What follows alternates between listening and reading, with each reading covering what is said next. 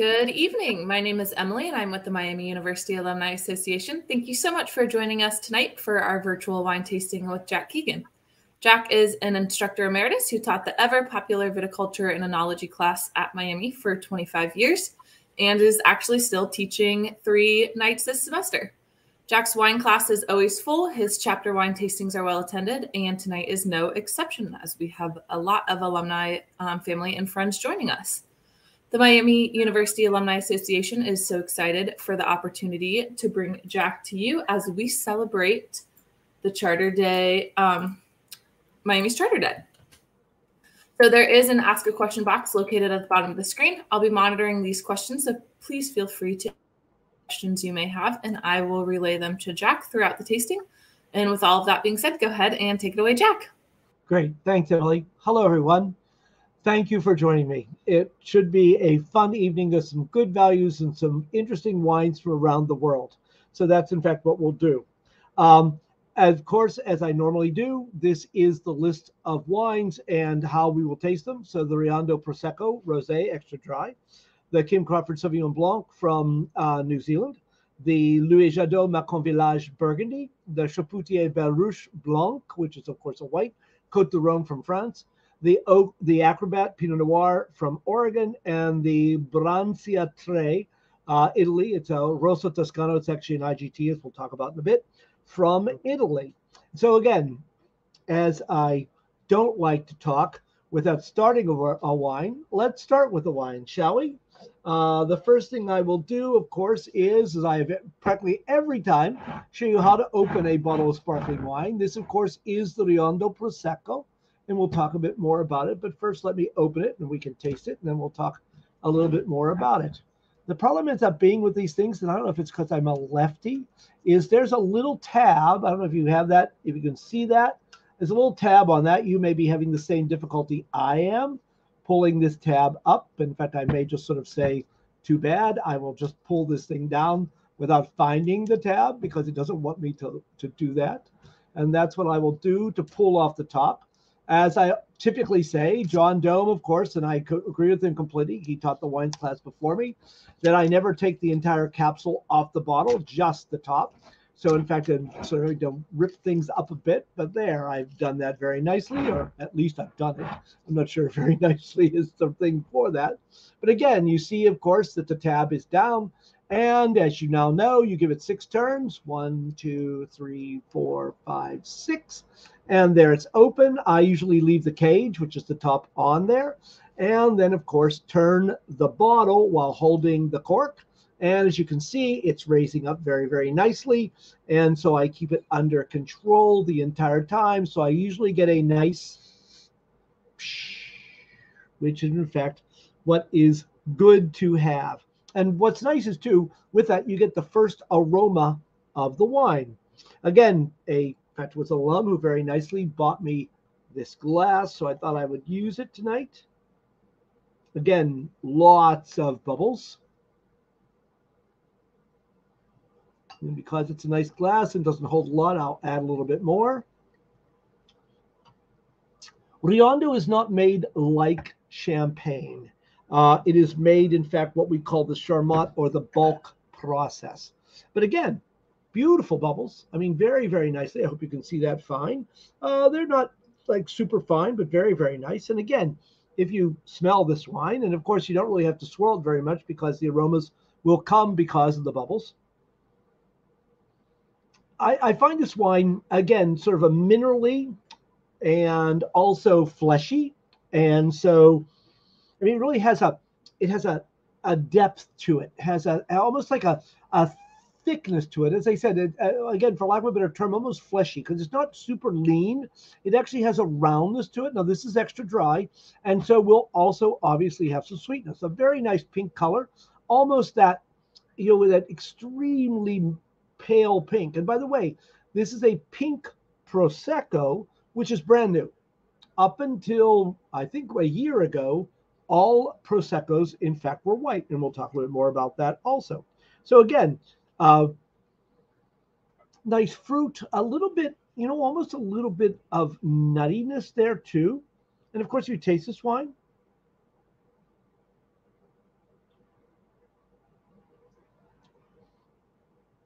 clean, some really nice, there is some sweetness, but because of the good acidity that is there, you don't really mind the sweetness at all. In fact, I think it's very nicely balanced. And this wine has some depth to it.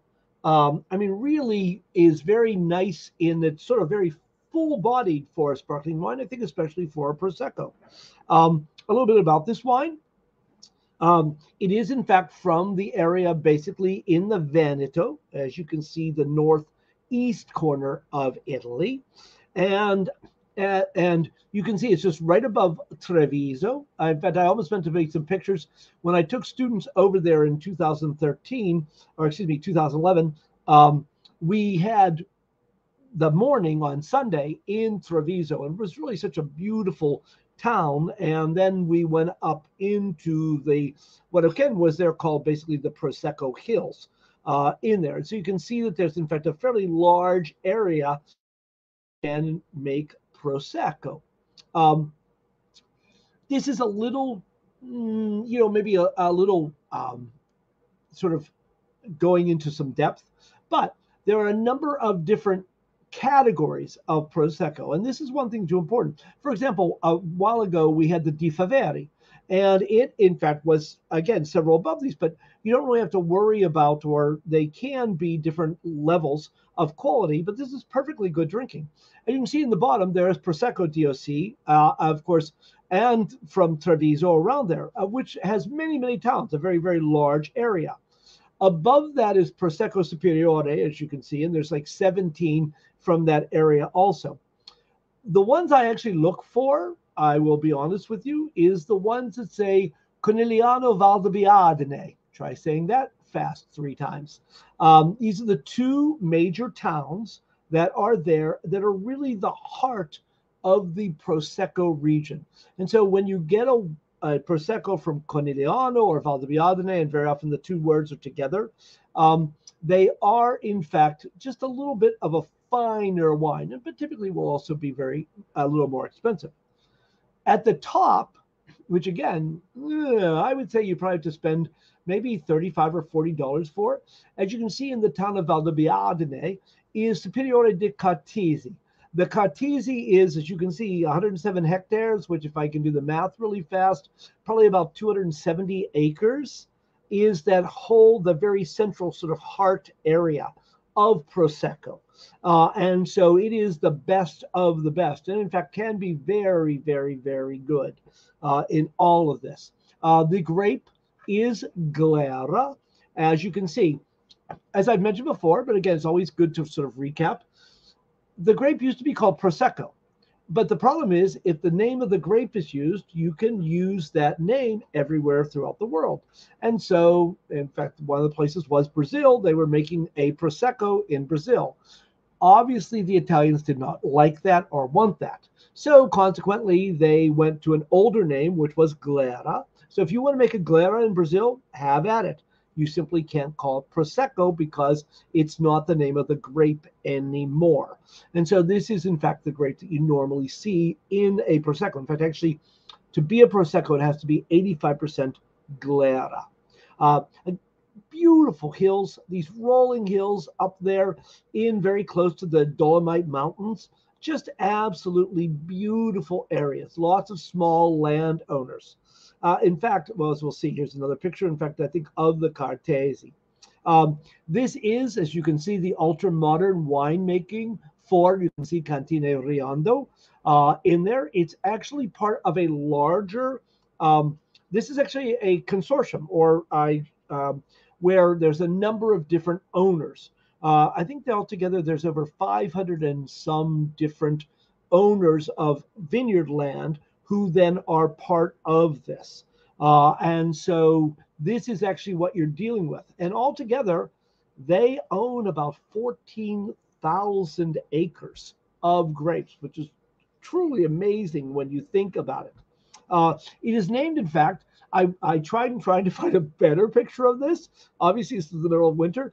This is Malt Riondo. And so Riondo is actually named for the mountain that is there. And I looked and looked to find one when it was green, but obviously not. So it is, in fact, one of the hillsides that is there. And so the wine is named, in fact, for that mountain in this area.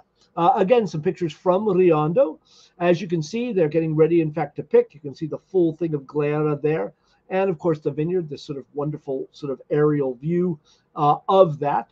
Again, this is another picture from them. A lot of the Riondo that they do serve, in fact, has screw caps, which is sort of a nice thing. Because, again, they don't just make Prosecco. And, by the way, very, very few, but you can actually have a Prosecco that has no bubbles. It's the same as you can have a champagne that has no bubbles. But they're very few and far between. And so I would be surprised if you could easily find one maybe outside of New York or San Francisco or someplace like that, or possibly, in fact, Italy itself in all of that.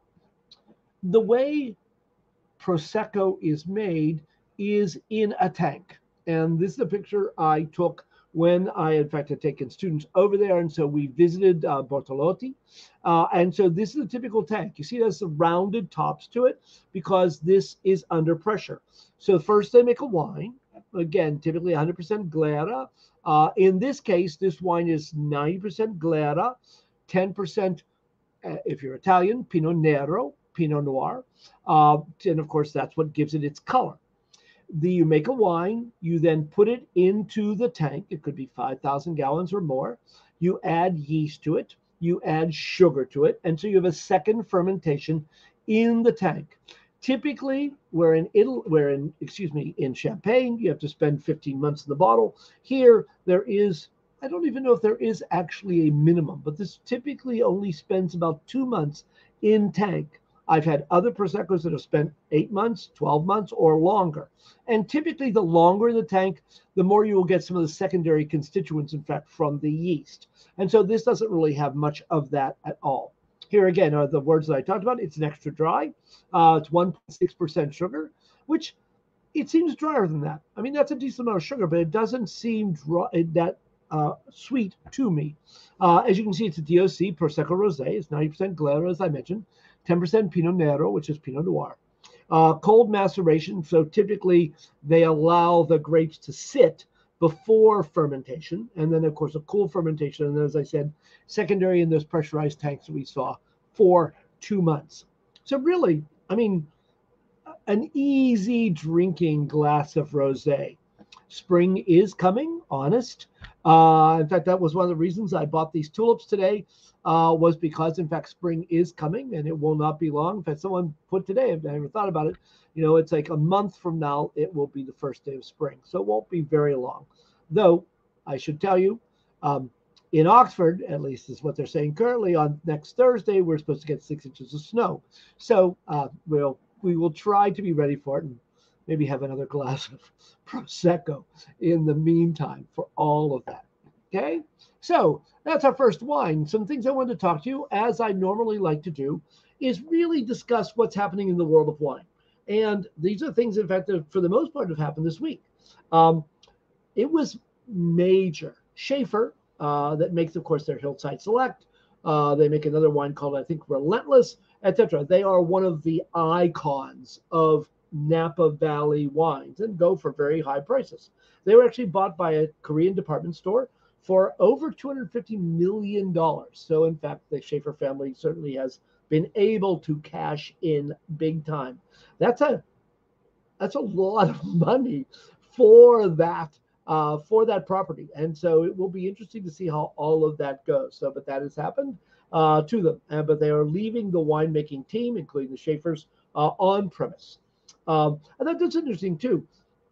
Livex, which you may not be familiar with, Livex is basically the Wall Street or the trading floor for wines. And much of that, of course, is Bordeaux and Burgundies.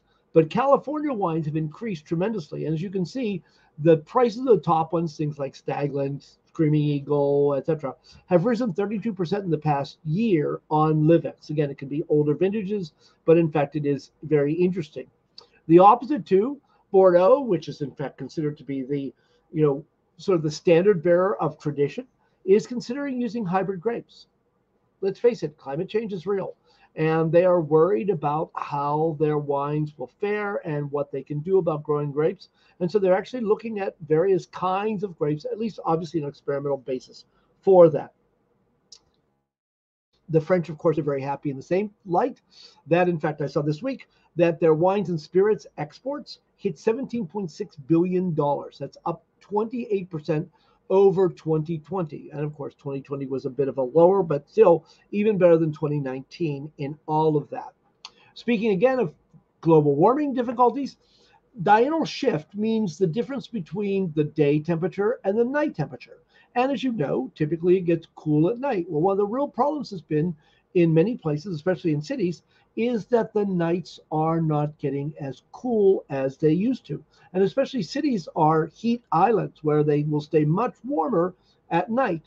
That diurnal shift, that cool nights, which we've typically had, and this, of course, is one of the places they're talking about was Oregon, is that it keeps the acid in the wine. It makes the wine better in many ways. And by losing those cool nights, it's going to change how the wines are going to taste, because nothing is more sensitive to those things than wine or to grapes. And so this is really a worry for them.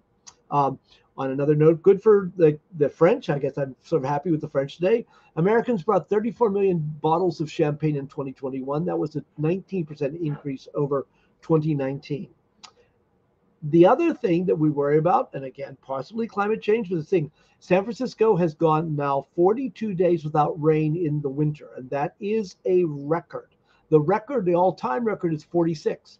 Now, in some ways, the Californians are very lucky because they had torrential rains at the end of December, and so they really filled up their reservoirs and they recharged a lot of the soil.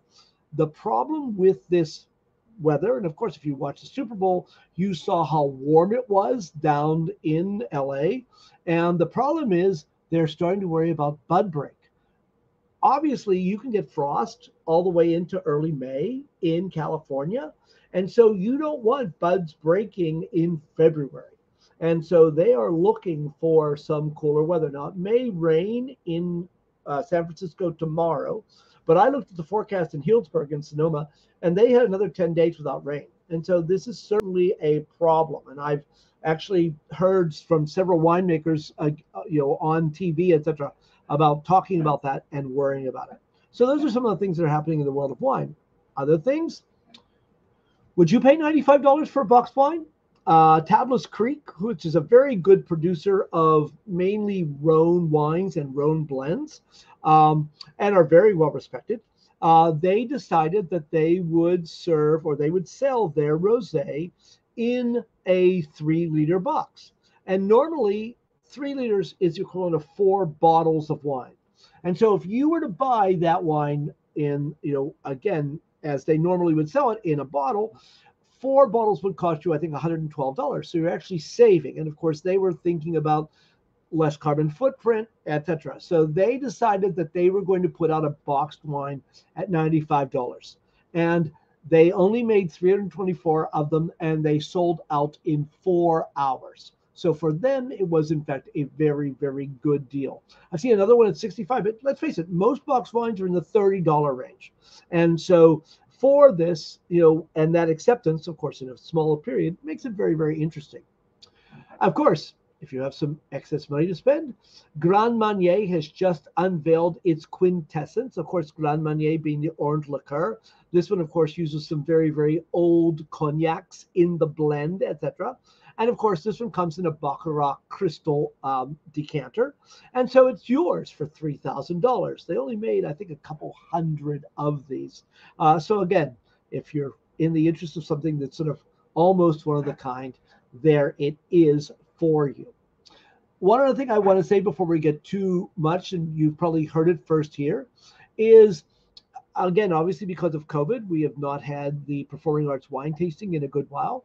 And so I wanted to announce the 31st annual. In fact, we are doing it with alumni because, in fact, we're doing it on June 12th, which is alumni weekend. We're doing it from 2 to 5 at the Oxford Community Arts Center. Many of you would know as Ox College. There will be more information coming to you, but I think it could be a very special event. So I thought I would put that out there as a little bit of a teaser so you would in fact know about it before anyone else did. So put it in your calendar. Another wonderful reason to come to Oxford in the summer. Okay. Also, I was lucky enough, again, it's who you have. One of my former students is now the assistant winemaker at Stoller. And so I wrote him today and said, so what are things looking like in Oregon? And so these are pictures I got from him today of their vineyards. And you can see, in fact, these are fairly old vines. And of course, it was foggy all morning. It didn't break off until, in fact, about lunchtime when he took those pictures today. And so here are some close-ups. One of the things I talk about in class, and you may not know, you see the trunk, you see the arms or the cordons that come out. And then if you look very carefully, you will see the canes, or in this case, 2 bud spurs on the ends of all of those, because those buds will make the fruit for the next year. And so this is, in fact, is a vine, and how many vines throughout the world are pruned. It's interesting, especially being in Oregon, the cordon is low. The other thing I didn't notice until right now, though, they may have to worry about water sometimes. And so, in fact, you see the irrigation line that is on there also. Here's another picture, of course, of that same area that he, in fact, took for me. This, of course, is a totally different method of training, where you have the trunk, but in this case, you don't have the cordon, or maybe they're rebuilding. No, they aren't, because they're all the same. And so you literally just have 2 long canes going along what would be the arms of the cordon. And so, of course, each one of those buds will form the new shoot. And that, in fact, is how that plant, in fact, will be grown that year. I have to talk to him and see if it's different varieties, etc. He was busy, so I just got the pictures, and that was about it today, which was very, very nice for all of that. Okay. We might as well try now. Any questions, Emily? Yeah, we have one specifically about the Prosecco. Okay. Judith wants to know, does all Prosecco come from the same region in Italy? Is it controlled like Champagne is? And she said, like, you can only call it Prosecco if it's from this certain region. Yes, very good question. And in fact, she's absolutely correct. As you saw in the pyramid that I showed, again, your basic wine will be called Prosecco, and that's all you'll see on the label, as you can see on the Riondo if you have it, or in fact, a number of other Proseccos.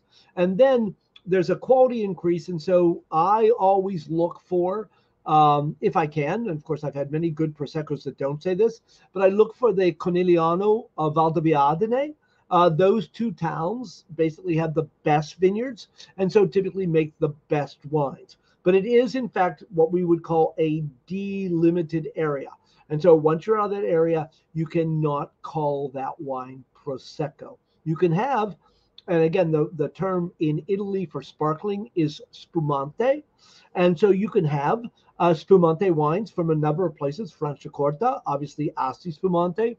But to be called Prosecco, it has to come, in fact, from a specific region. Okay? Yep, and that is the only question related to this wine. We have other questions, but they're more general, so we can save those for the end. We'll start with the next one, and we'll do those right after this then. That's great. So wine number 2 is actually one of the most widely sold wines in America, certainly the most widely sold Sauvignon Blanc, but has an interesting 2 reasons, of course, I got them. A, I think it's very often a good value, typically delicious, and has a very interesting sort of story and history with it. And, and I will tell you, I might have mentioned this in one of the earlier, if you like Sauvignon Blancs from New Zealand, buy them now, because they are getting ready, of course, to pick the grapes for 2022, but those will not be made into wine at the earliest, like December or January of 23. The problem was the 2021 crop, which they picked last March, was affected tremendously the previous October, November by frost. And so Sauvignon Blancs are going to be in short supply this year, and probably, in fact, at least for the next year, because of that. So if you like Kim Crawford, or as someone mentioned, Oyster Bay, or Cloudy Bay, or there's a number of excellent, excellent producers out of New Zealand, you might want to stock up because, in fact, they've had some real problems with frost this past year. So this is a Kim Crawford. We might as well try it first. It, of course, is in a screw cap, as you can see there. Fairly easy, of course, then to take it off and to pour a bit. Mine seems to be, and it might be slightly, I was thinking there might be a little bubbles in that. Maybe not. I thought when I poured it, maybe it was, but I don't see any right now in there. So let's look at this wine and taste it. The first thing, of course, you see it's very pale in color. You know, again, that pale straw kind of idea, very, very light, which of course is very typical of Sauvignon Blanc, and especially from one young as this is from New Zealand, and especially from Marlborough in there. Again, if you swirl, in this case, now you can, and smell this wine, it is quintessential Sauvignon Blanc from New Zealand. It has that, you know, again, it just sort of almost attacks your nose. It's got that really wonderful acid that is there. If you've ever had, and especially the English really like gooseberries, a gooseberry fool or kiwi, maybe a little bit of a pepperiness to it also, it's there in spades. I mean, it really has just that really wonderful sort of gooseberry fruit to it. Maybe a little, in fact, actually a little passion fruit also. Wow, it is just so typical of a New Zealand Sauvignon Blanc. And of course, if you taste it,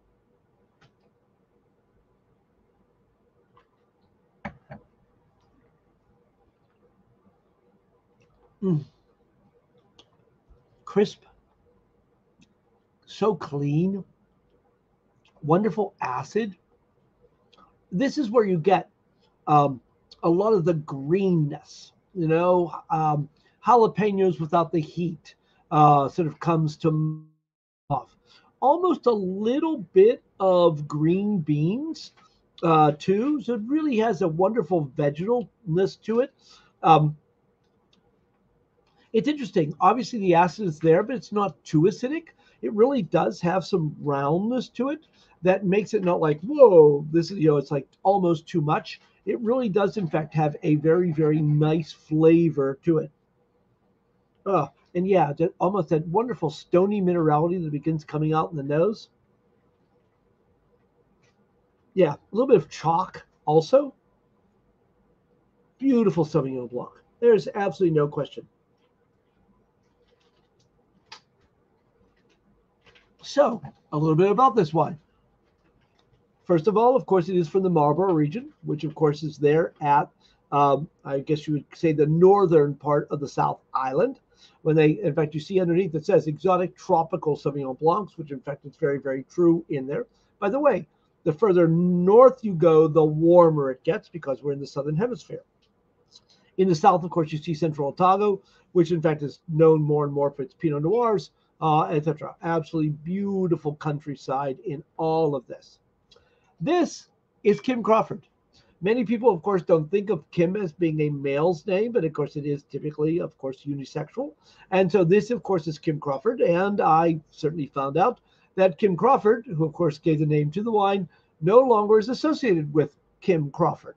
He actually, in fact, makes his own wines called Love Block now, and has, in fact, for a number of years. He sold, in fact, the winery to Constellation, and they own that. They also own Nobilo and a couple of other wineries in New Zealand. And so, in fact, he sold a number of years ago and then started his own, with his wife, winery.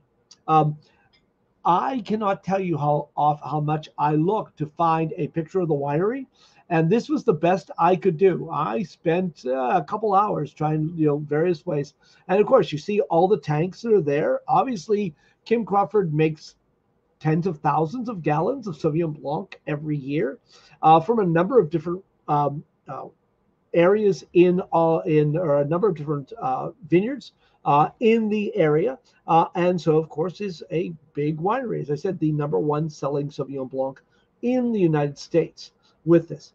The vineyards, again, through these areas are just absolutely beautiful. As you can see, here is one of their vineyards. Here, of course, you can see them, in fact, harvesting the grapes, again, not surprisingly, with a mechanical harvester that shakes the grapes off of the vine, and this gorgeous scenery there. Really interesting too. And of course, I'd sort of forgotten about this, because a couple of years ago there were the tremendous earthquakes in Christchurch and some other places. Marlborough is literally right on the edge of where the two plates come together in the tectonic plates, and so it is in fact a very, very high area of earthquakes, etc. But it's also, of course, not surprisingly, had glaciers. And in fact, a lot of the soil, in fact, is glacial till or has come from that from the last ice age. We tend not to think about that in the Southern Hemisphere as much, but that, in fact, is where it's from. And just really, really interesting places and soils. I also have a few other pictures, in fact, you can see in the area. This is thanks, in fact, to Jen Adams, who is a Miami alum. Both she and her husband are Miami alums. She is now a GP down working, in fact, in Renwick, which is right in the Marlborough area. And she was kind enough to send me pictures, probably, in fact, of what the place looks like in the last week. So I thought that was really pretty interesting and very, very nice. This beautiful picture, of course, of the vineyards there as getting towards, I imagine, sunset. And I would certainly think this is Sauvignon Blanc ripening. They're probably still 3 or 4 weeks away from harvest, but there you see them at the edge of that. There's a close-up, in fact, of the New Zealand grapes, or the Sauvignon Blanc grapes there in New Zealand. So I have to thank Jen for sending me pictures for you to all see what it looks like in New Zealand at the moment.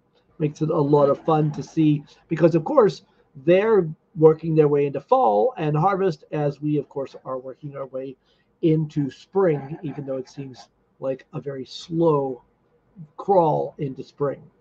Again, classic Marlborough Sauvignon Blanc, looked at citrus, tropical fruits, crushed herbs.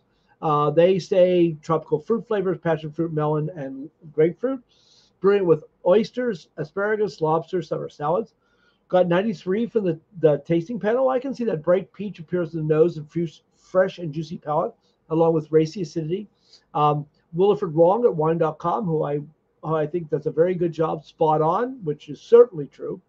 Excellent typicity and richness. Tasting notes, aromas of dried herbs, grapefruit peel, and mineral notes. Enjoy with raw oysters or freshly squeezed lemon. I'm not sure I'd go with freshly squeezed lemon completely, but it still is a beautiful Sauvignon Blanc. Yeah, that one, just have wonderful aromas. I don't get so much peach. I really get much more into the kiwi. Questions? Emily.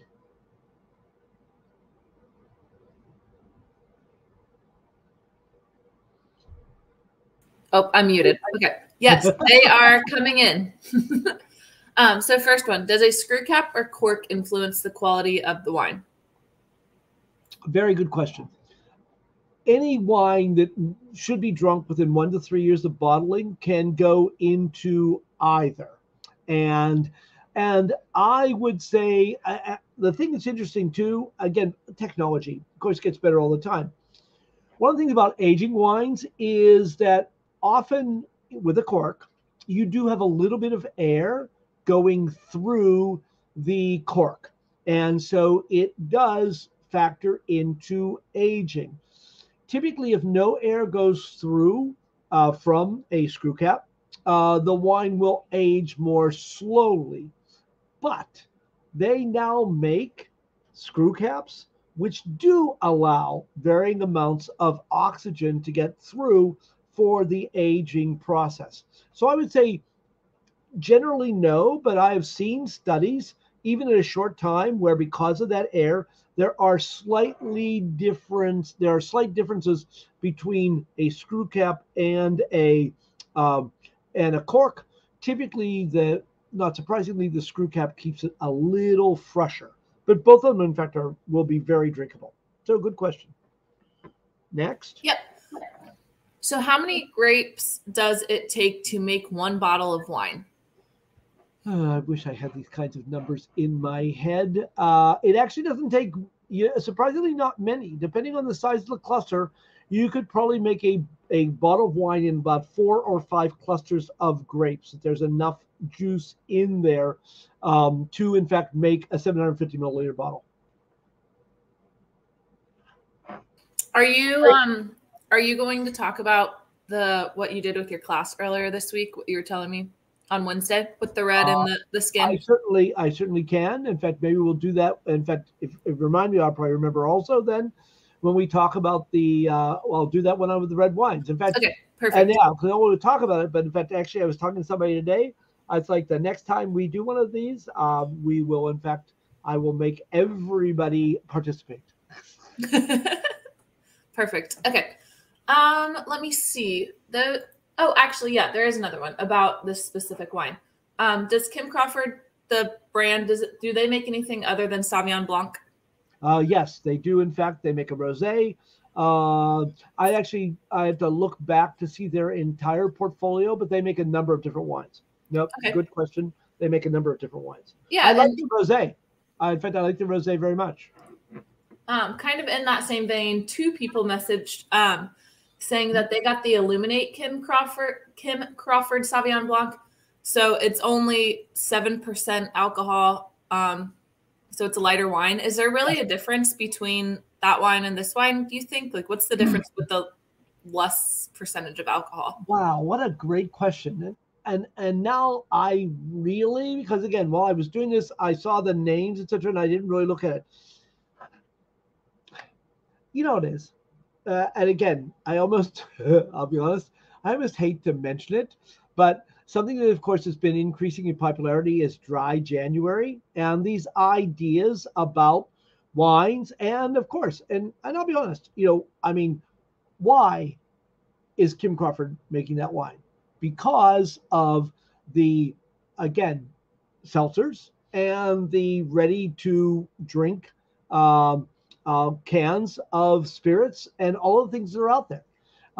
It's funny, again, because one of my, another one of my former students works at Chai Vineyards, and they make I can't remember the exact name, Sunny with a chance of, I forget exactly what it is, but again, these lower alcohol wines are appealing to the segment of the population who worries about, and again, we should all, in fact, watch our alcohol intake, but in fact, making these wines that are lighter in alcohol. And I would say for the most part, and actually, I'm not going to say anything because I haven't tasted it, and so it would not be fair for me to say, oh, well, it's going to taste lighter. Well, obviously, it'll taste lighter. It'll certainly taste less alcoholic, but I have not tasted or compared the two, so I don't want to make a blanket statement, but I will certainly, I wonder if they're, in fact, I don't even know if this wine is in Ohio.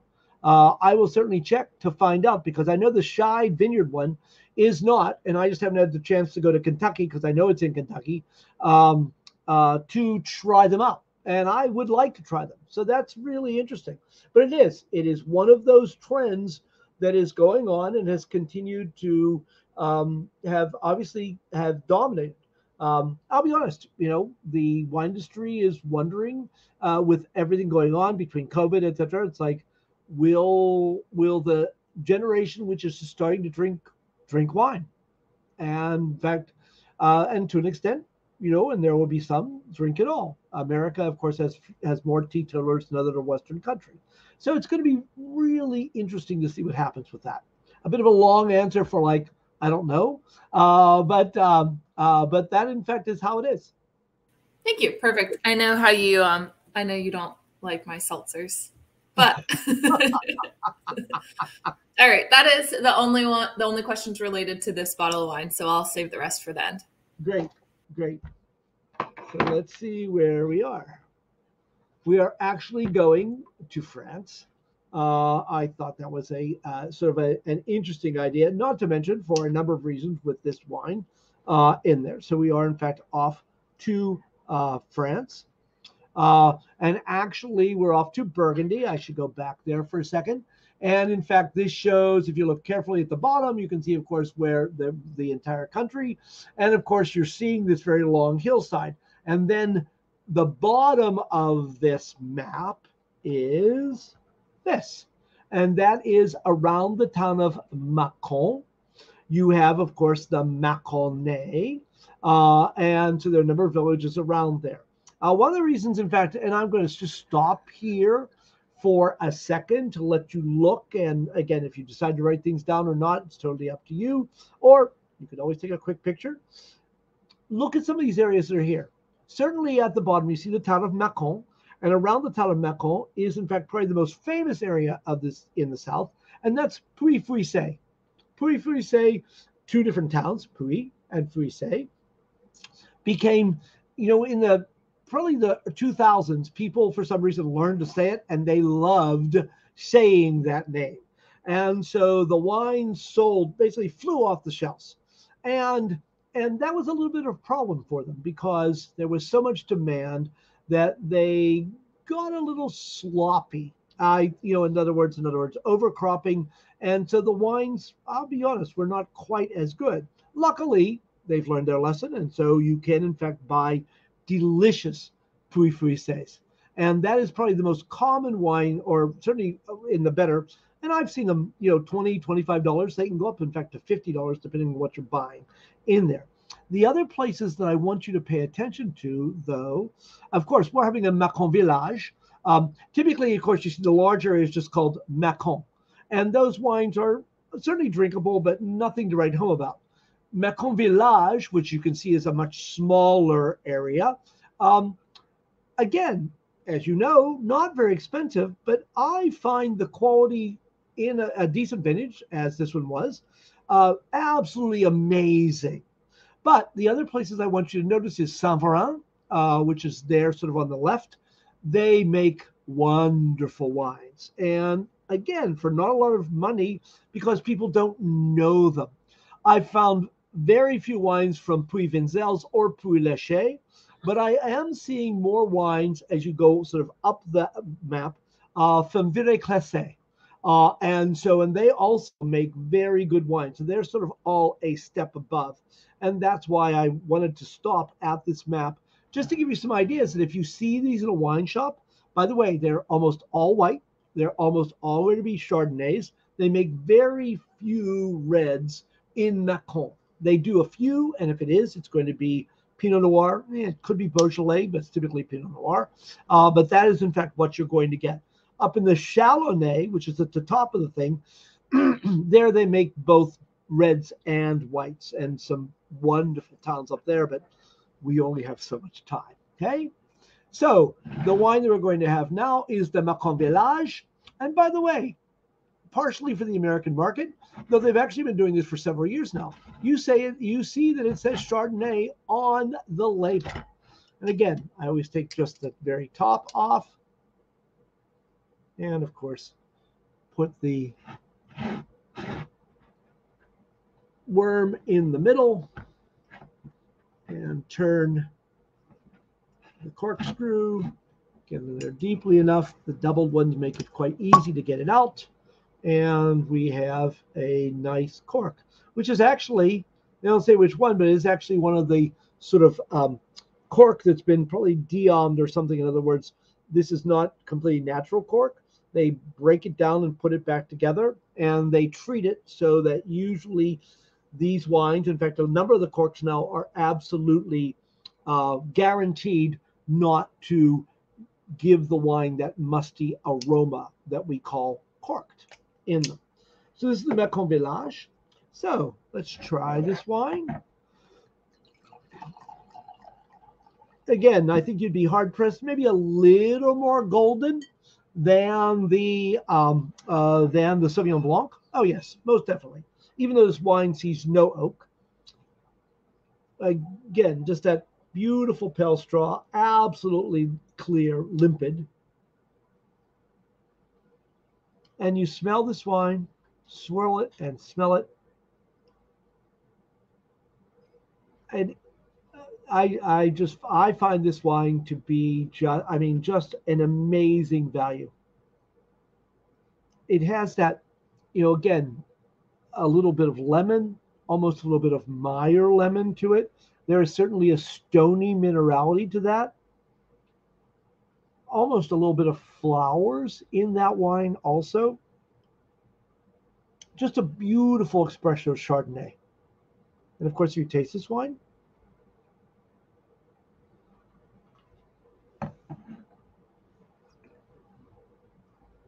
Mm. But so much more, and nothing wrong, of course, because it's a different grape, etc. Has a presence in the mouth. Has a weight in the mouth. You know that you're not drinking water, you're drinking something with a little bit of weight to it. And there again is that sort of chalky minerality that is there, the wonderful sort of lemon, also some other fruits there, so a little bit of tropical fruit. Just delicious. And this is, I was surprised because I had it outside, but it's a little cold. It warms up a little bit. It will, in fact, only get better. Trust me. That nose is just so penetrating. Really beautiful. Some things about this wine. This is made by Louis Jadot. Louis Jadot has been a négociant. There's a term for you. You see the word negotiate. This is a person who buys wine from other producers, but they also own their own vineyards. In fact, they actually started in like 1826. They bought what is called the Clos de Ussels, which is, again, one of the best vineyards in Burgundy. And they own many. I think they own over 500 acres now. So they are a very large owner. And of course, at the same time, they are a very large négociant, meaning that they buy grapes for the most part, and maybe sometimes wine, from other producers or other vineyardists, and then sell the wine under their name. As you can see, in fact, I'll go back there, that beautiful, of course, that typical flower label, and you see founded in 1859, because the négoce, in other words, the négociant was founded in 1859, that they were in the wine business before that as a seller. And this, of course, is their wonderful round, as you can see here, their wonderful round winery that is there with these open top tanks. Most of the tanks you're seeing there are, of course, for Pinot Noir, because the two grapes in Burgundy are Chardonnay, which of course you're drinking, and Pinot Noir, which makes the great red Burgundies. And so when you drink typically a Saint-Aubin or a, any of the wines from the north, from the Côte de Nuit, you are certainly drinking things like Clos de Vougeot or Romani-Conti or something like that, Vin Romanée. They're all, in fact, red grapes from the Pinot Noir in there. This is their winemaker. Jacques Ladier was for many years theirs. And in fact, it's interesting because Jadot bought land in Oregon. I think their place is called Renaissance. And Jacques moved, in fact, there to run. This is their current winemaker, Bagnier, who is the winemaker there in the for them in there. Just a picture of, in fact, part of their vineyards. Absolutely, Burgundy is just gorgeous with all these small plots owned by many, many different people in there. As I mentioned, it's 100% Chardonnay. There is no oak in this wine, and of course, very often you will find oak in Chardonnay. But typically, as you go further up, as I say, if you were having a Puligny-Montrachet or something that would be from that area, or Le Montrachet or Meursault, you would find oak in the wine, or even a top Puy Fouissé like Domaine Ferré. They probably use some oak, but the more everyday whites tend to be much more without oak or with very little oak. And of course, and you can almost tell it's a fallacy to say that the chalk and the limestone comes out, that you're tasting the soil. This simply isn't true, but it does change the character of the wine. And in fact, these vineyard soils have a lot of chalk and limestone, which is very, very common in this area. Again, especially for the price, this wine is just amazing. And 2020, in fact, was a very nice year. Questions, Emily?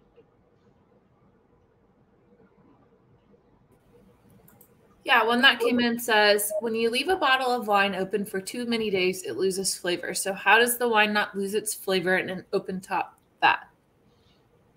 Great question. The thing is an open top vat, they only use the open top vats for reds. And reds have tannins in them, and that is protective of both spoilage and having too much air. Also, as soon as you put it in, the lightest part of, again, with red wines, when you're doing it, you have what is called must. And so you have the juice, the skins, the seeds, everything together. But what happens is that the skins rise to the top and they make what we call basically the cap. And so that protects it. And so you're not getting air down in there. And it's really interesting. And I've gone to so many seminars.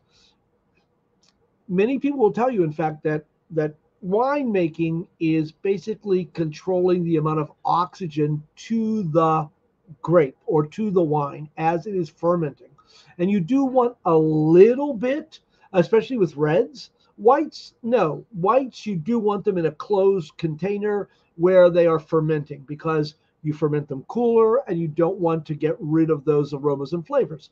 Reds are a much higher temperature, and the cap, in fact, you almost have the opposite problem, because what's in, as we talked about, what's in the skins, flavors and aromas, and color especially. So you want to get that color in there. And so we actually push the cap into the juice by either pumping over or punching down, or a third thing where we sort of have it in a rotor fermenter. And so that's what we do. But because of the tannins and the other aspects, and actually the anthocyanins too, in the wine and the grapes, they protect against the oxidation. And so you don't need to worry about exposing it to oxygen anywhere near as much as you would a white. Okay? And then another question came in about one of the pictures you showed. They want to know, was there a purpose behind the dome shape of the building in the picture that you showed?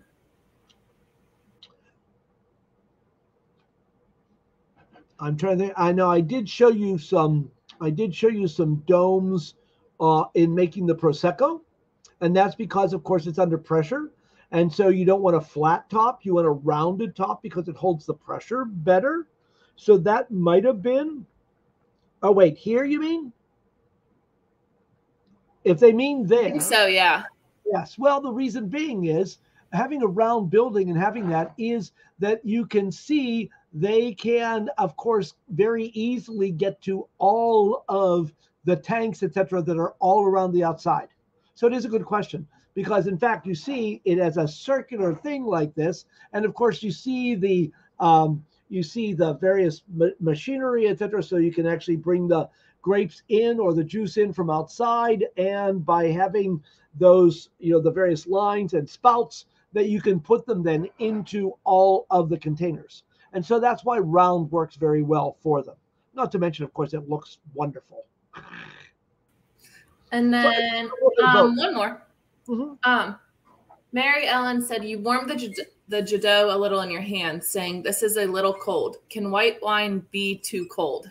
Oh, yes. Oh, yes. Especially, it's a shame he's probably not listening. But again, I understand. If you were in Oxford, you are familiar with Crew, which is the wine bar. Well, of course, in their holding area for their whites, they also keep beer. Beer needs to be good and cold. Wines, not so much. And so whenever I buy either a bottle of wine or I get a glass of wine at Crew, the first thing I do is, of course, hold it in my hands for at least 3 to 5 minutes, because, well, you all know. I mean, when you put it in the pot and you can barely smell it. And then, of course, when you heat it up, you can smell it all through the house.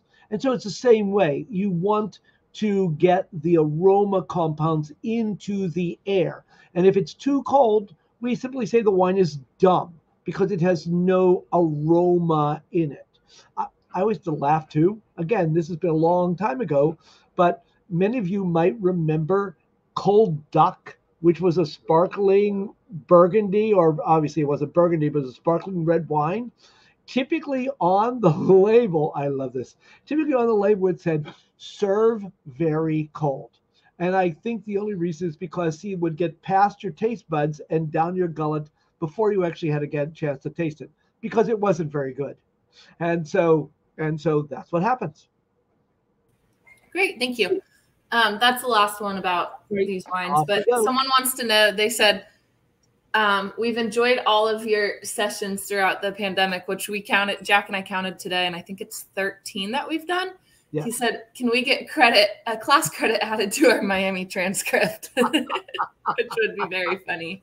Good idea. I don't know. We'll have to talk to Grayson about that. Of course, there probably would have to be money involved.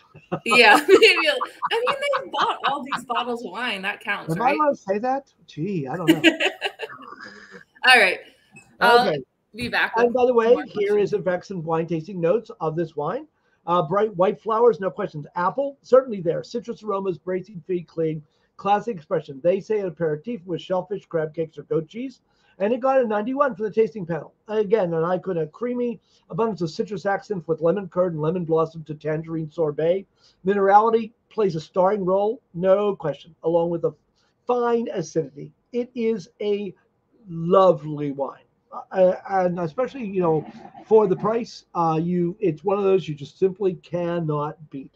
And that's typical Chateau. I mean, they really have been a wonderful producer in all price levels. And trust me, you can get into some of their wines at hundreds of dollars a bottle.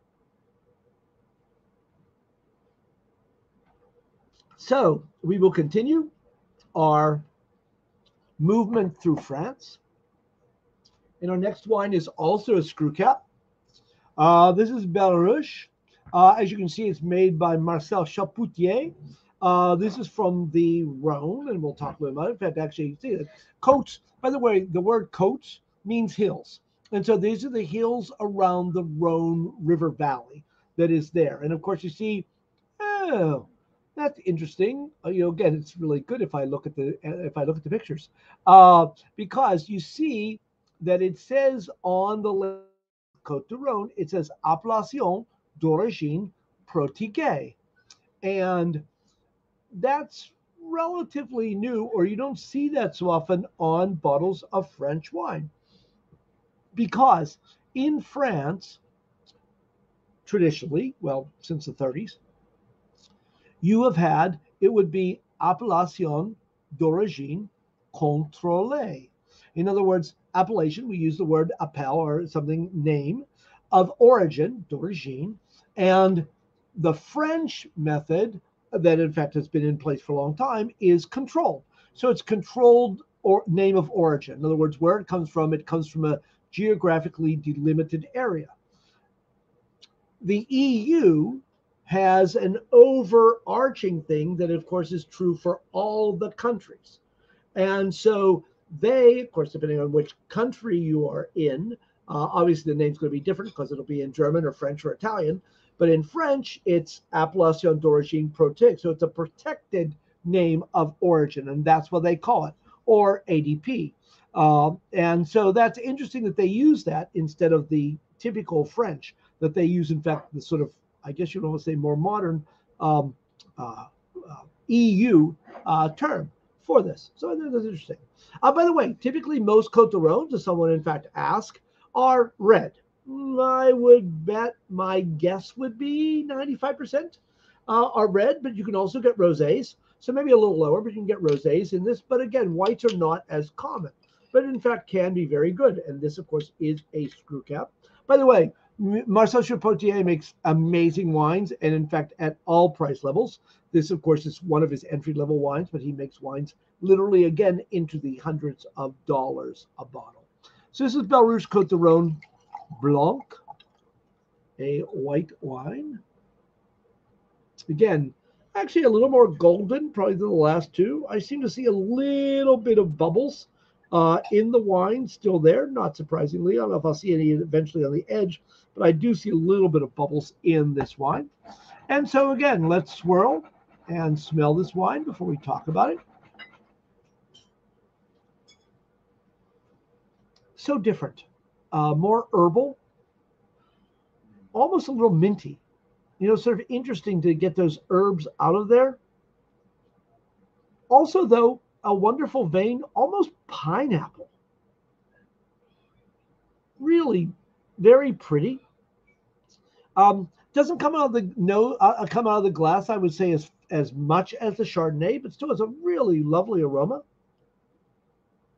Oh yeah, and as you swirl it, it gets to be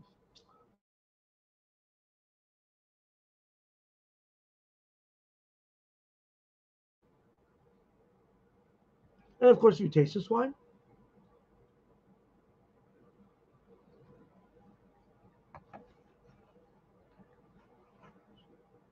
Mm, mm, mm. You know, this is what makes tasting wine so interesting. I mean, these flavors are completely different than what you tasted in the other wines. You know, it has more depth. It has a um, I don't even know exactly how to describe that. It's almost a little drying, almost a little bit like a dried apricot flavor and feeling in the mouth. It's still very clean, just beautiful flavors, but just again has a different kind of depth to it than the other one did. And I mean both of them very. And the thing is how different they are, but yet at the same time how good they are. I just think this wine is amazing for what it is in there.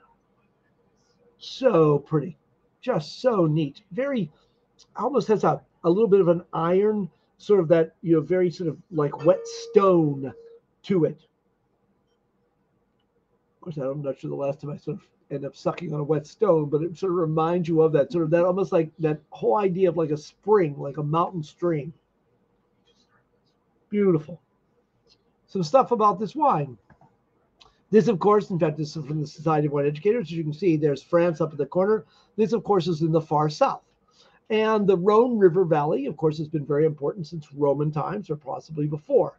And in the north, you have very, very fine producers in very small areas, Côte-Rôtie, Saint-Joseph, Hermitage, Cornas, etc. And then, of course, you get to the south, and all of a sudden it's like gigantic. I mean, literally over 200,000 acres under vine down there.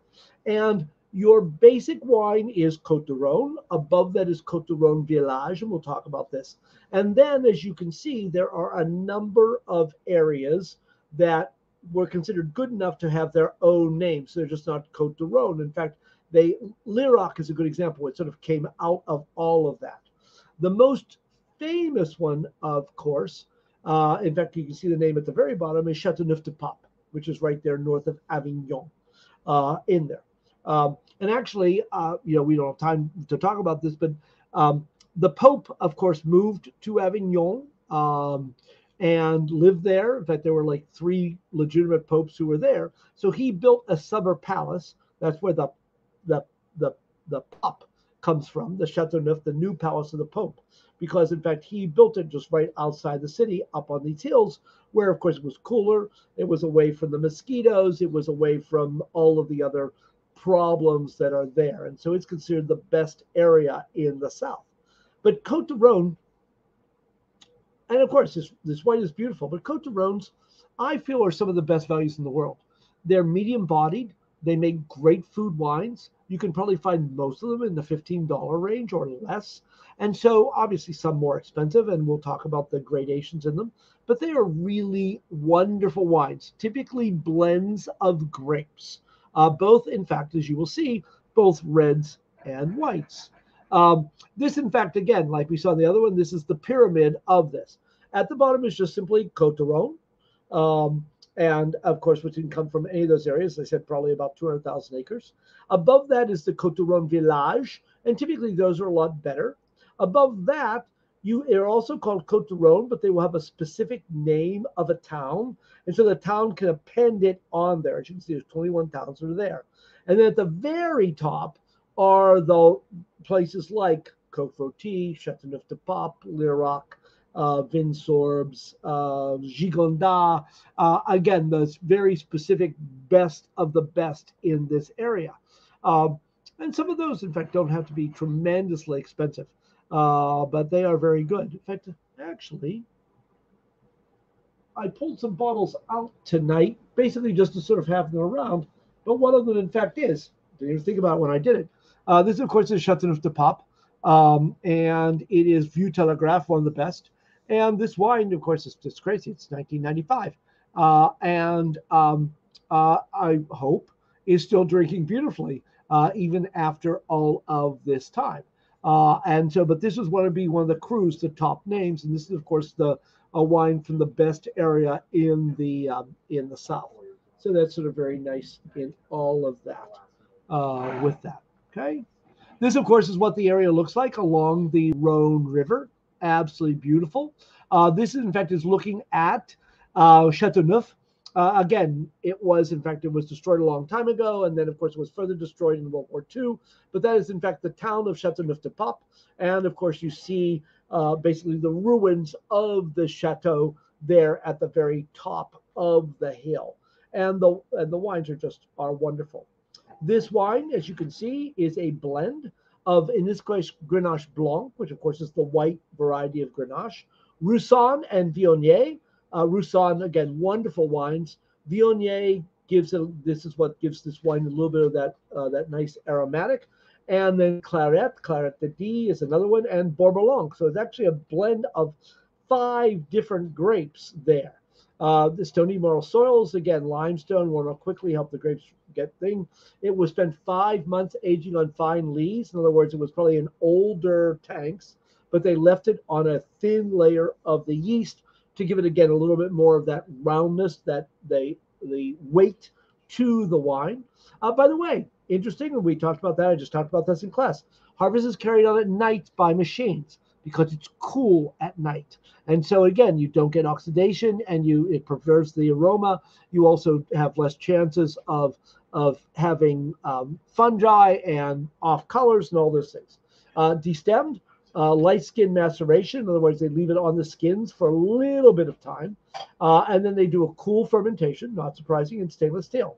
And that's what they do. And so this wine probably sees no oak at all in there. It really is. It is a lovely little wine.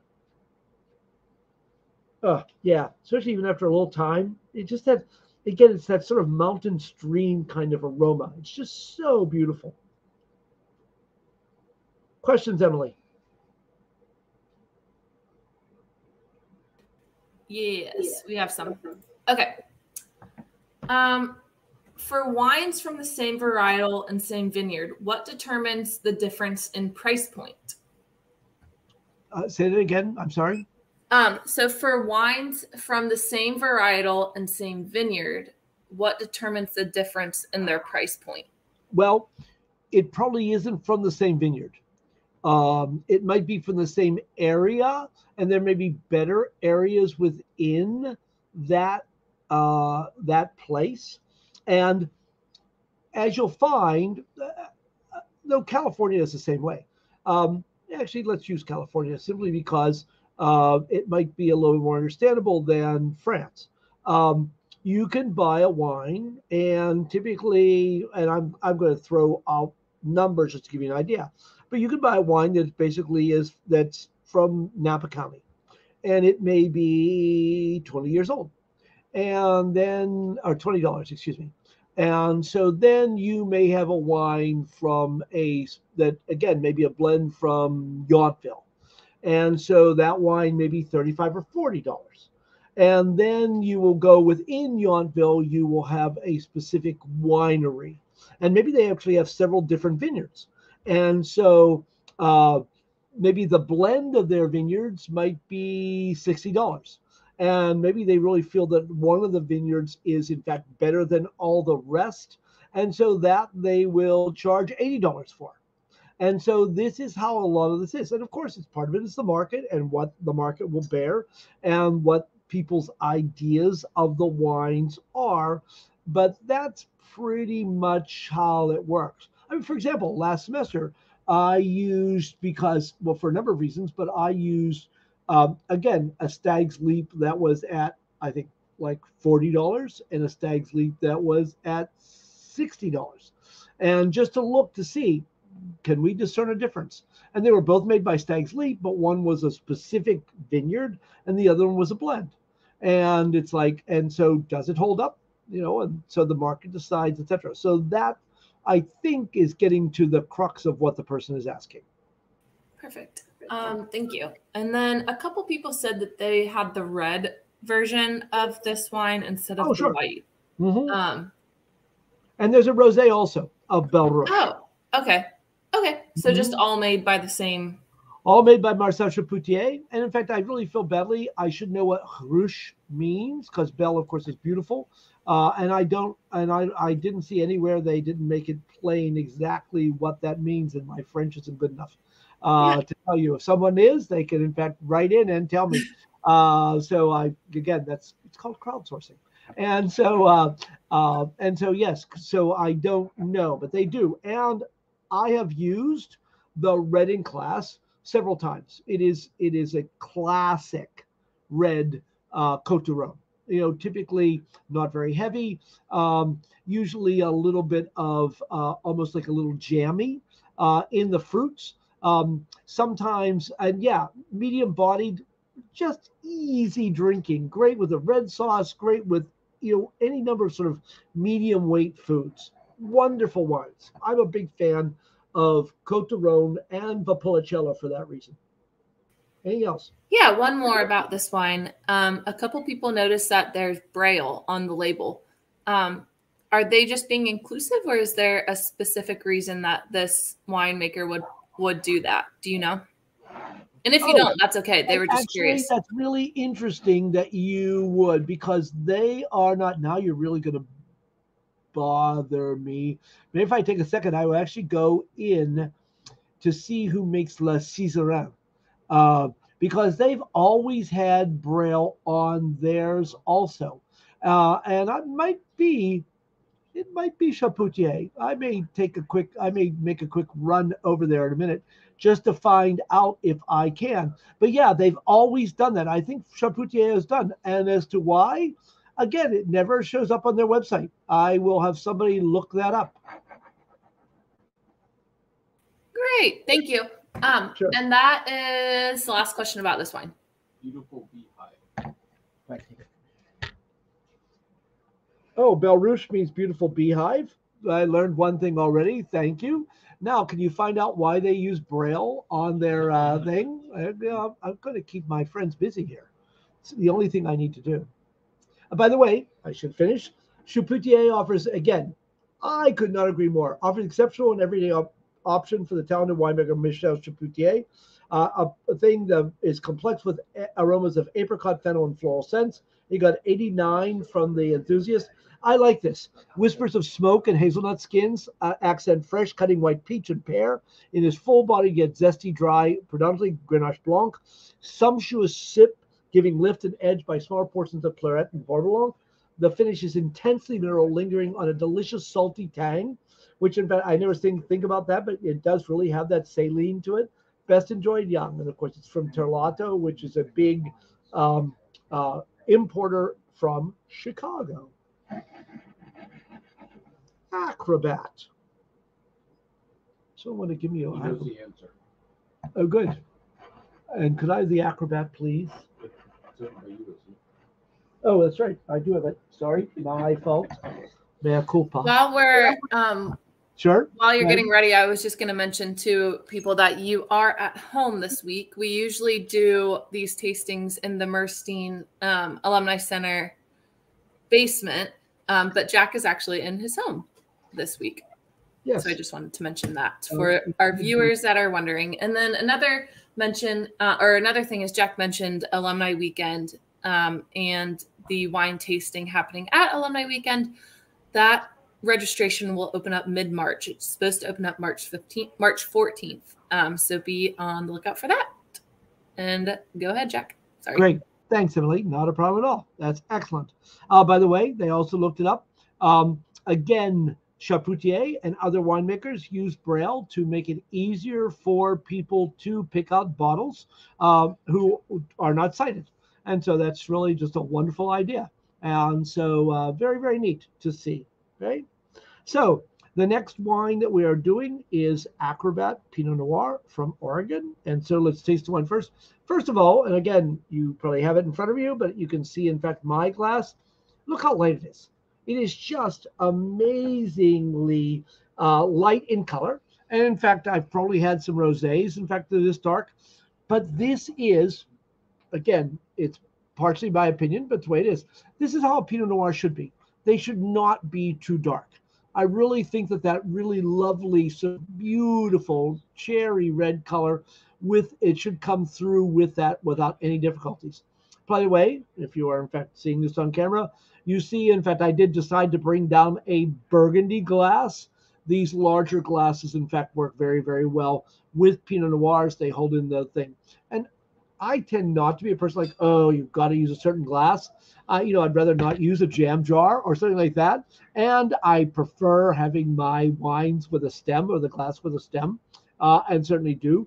But again, I'll be honest, I got a great buy on these burgundy glasses. So I have plenty of them, and so I really enjoy using them. The color is just beautiful. And again, if you swirl, as I've been doing, this wine and smell it, oh, isn't that nice? I'm sorry, I really love Pinot Noir. I guess you figured that out by now. It's cherries, but it's got this soft, almost sandalwood to it. It's just so elegant and just seductive. Just a beautiful nose. Oh. And of course, if you taste this wine,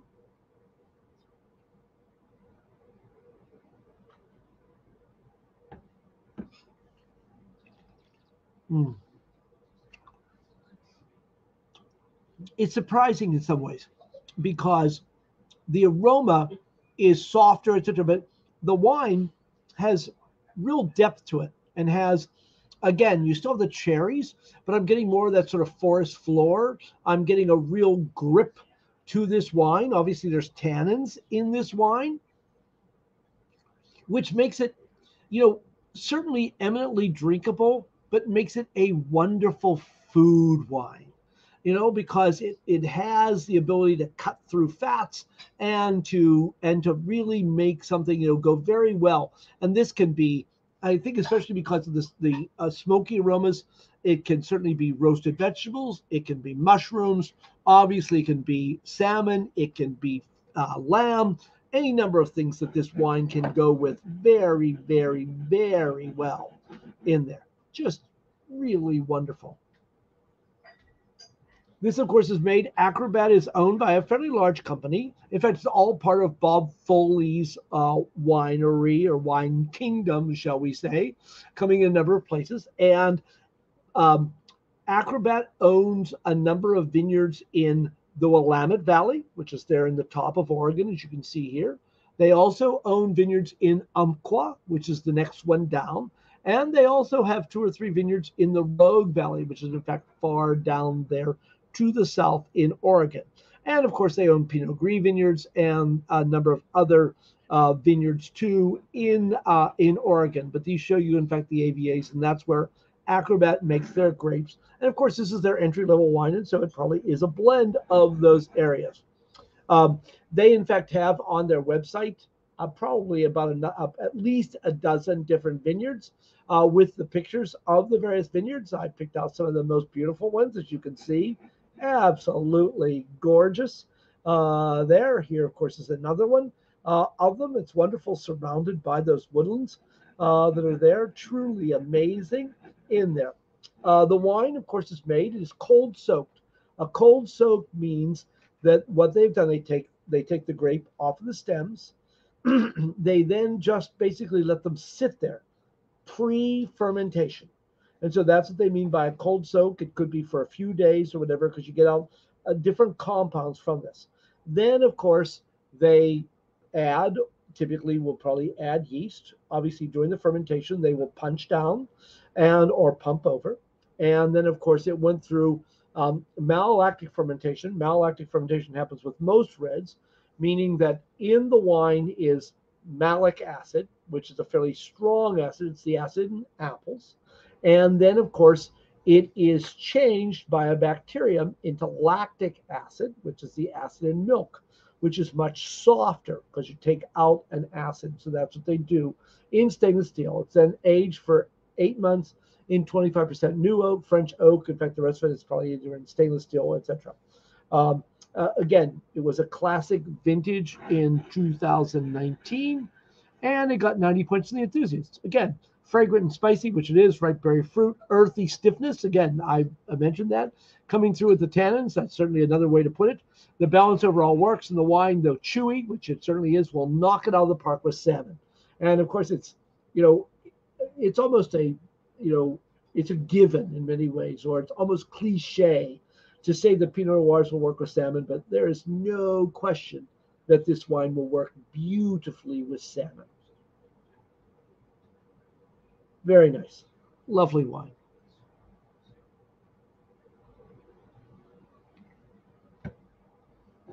Any questions, Emily?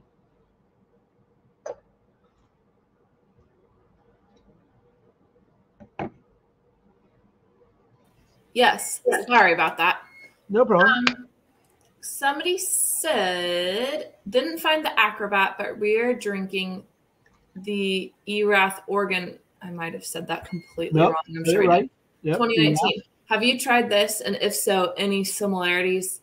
And then a couple of people did get the A to Z Pinot Noir.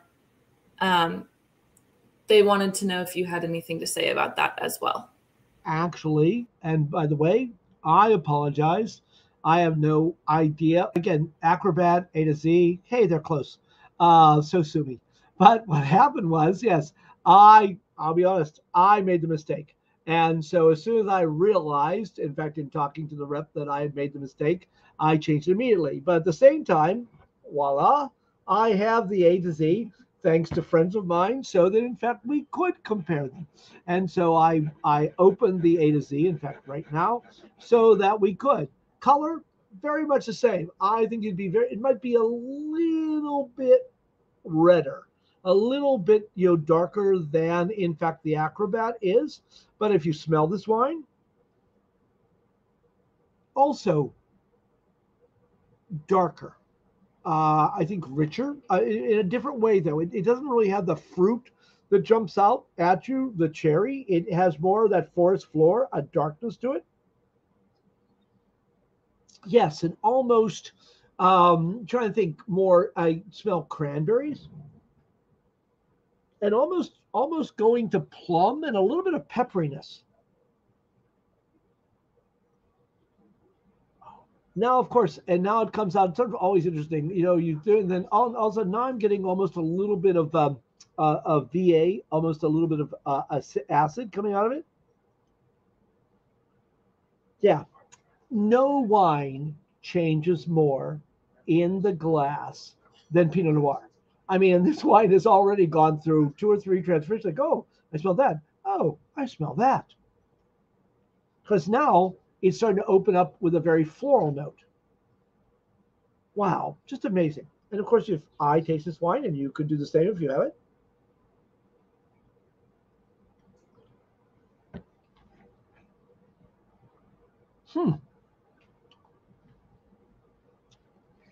Also, very, very nice. A little softer, a little rounder. In other words, it's a little bit more sort of roundness and softness on the palate than the Acrobat. Tasty. It really does have that. In fact, it is where the Acrobat still had more of that sort of earthy forest floor. And I apologize again, just because of time. I wasn't sure I was going to have the wine, so I didn't really look up there, any kind of what the experts may have had to say about this, but it's softer. It's absolutely delicious. I mean, it really is. There's certainly nothing wrong with this wine at all, and it's just basically two different looks at very nice Pinot Noirs. Yeah, it's a little. What's the alcohol on the A to Z in comparison to the Acrobat?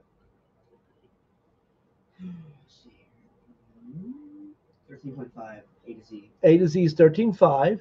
Acrobat.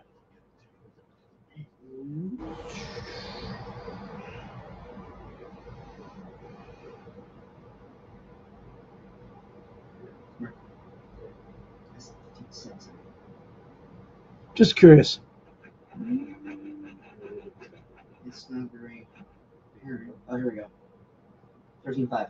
So 13.5. You know, for some reason, I got a little bit more alcohol out of the A to Z than I did in the Acrobat. The thing is, what's interesting is, of course, you know, percentage either way, and maybe because it's just softer, and so you notice the alcohol a little bit more. But both, I hope, in fact, if you do have the other one, again, that's why, in fact, I made sure I picked up a bottle. Very nice wine. Very nice wine. Questions, Emily? They're more general questions than specific to these wines, so I can save them until the end. That's fine. Yep. So we'll continue on. Bing. Our last wine, in fact, we've gone off to Italy, Brancaia. This is, of course, is called Tre. It's from Toscana, and by the way, again, there's so much you can just learn from wine just by looking at it. It's from Tuscany, Toscana. As you see in the bottom, it says Indicazione Geografica Tipica. That means, of course, that in fact it's not a Chianti. It's not from any of the. In Italy, it would be DOC, DOCG sites. DOC, Denominazione di Origine Controllata. In other words, a controlled area, just as we saw in France. This is from a much larger area. And one of the reasons is because this wine is called Tre, because it literally comes from 3 different vineyards, 2 which are in Chianti, and the other one, which is in a completely different area called Maremma. And so that's why. So let's see. Let me open this bottle. Bing.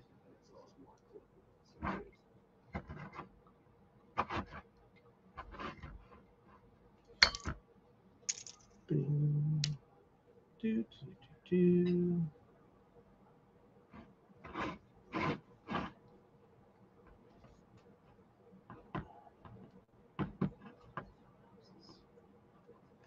There we go. Sorry, maybe I should have opened this beforehand.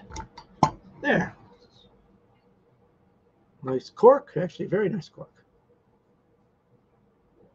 Actually, no, I do. As I said, very nice. Now I realize it's actually not cork. It's actually, in fact, plastic, which of course is perfectly fine. And for this, so their entry-level wine, I'm not surprised. But of course, it says Brancaia on the side, and so has some other things about it. And of course has its website on there. You know, of course, its URL and the whole bit as it is. So again, if I pour this wine, not dark. You know, again, Italian wines for the most part, things like Sangiovese, etc., are not that dark. And this, of course, is much darker than the Pinot Noirs that we just had, but it certainly is not a Cabernet. And those kind of things. You can certainly sort of see through it. And it really has very nice color in it.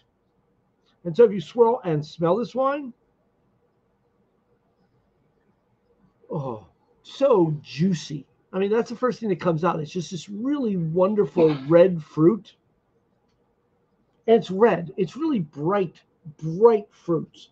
Not really strawberry, but I'm thinking cherries and plums. And just, you know, really fresh, almost, you know, again, almost a cranberries in there. Just so nice. And there's, at the same time, there's a little bit of a depth. There's a little bit of backbone, a little darkness to that wine also. And of course, if you taste this wine,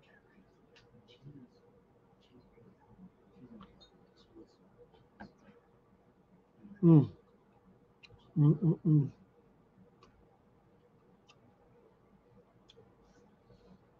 The wonderful thing about this wine is it's rich without being overpowering. Woo, no, tremendous amount of fruit in that finish.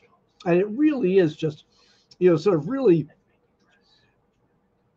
it's big but not heavy, which is what I like. It's got really good acidity, which really does. And the thing is what's funny is about this wine is it tastes Italian.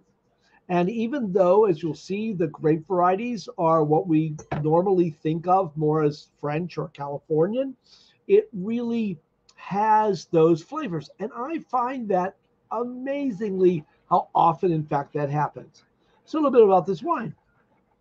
It is, in fact, here you see where Tuscany is in Italy. It's over there on their west coast, and in fact, very much into the mountains. You see Firenze, which of course is Florence, and then Chianti. It just says Chianti Classico, but there's a number of Chianti regions that are there, just south of Florence, towards Siena. It's sort of in between. And there are two of the grapes we're having. Two of the wineries, or two of the vineyards, are in Chianti. Down to the south is Maremma, Toscana, and it's really interesting. The Italians have been making wine for literally thousands of years. And yet, having said that, both Maremma and to an extent Bolgheri, which you see just slightly to the north there, they never thought about growing grapes there or that they could make fine wine there. They realized that they were wrong. And so, in fact, both of these areas have become very, very good wine-making areas. Now, Maremma is where the third winery, this is why this wine is called Tre, because the grapes come from two vineyards in Chianti and one in Maremma. By the way, I decided I would show you this, of course, this map shows you Tuscany, and of course it shows you Chianti and Maremma. This is not even close to all of the different wines that are made in Tuscany, which is why it's so interesting. So I thought I would show you this map. And this, of course, crazy map shows you, in fact, all of the possible wines that can be gotten within Tuscany. Many of them, like Pomino, I have never tasted, or Bianco della Valle di Neviole, have no idea.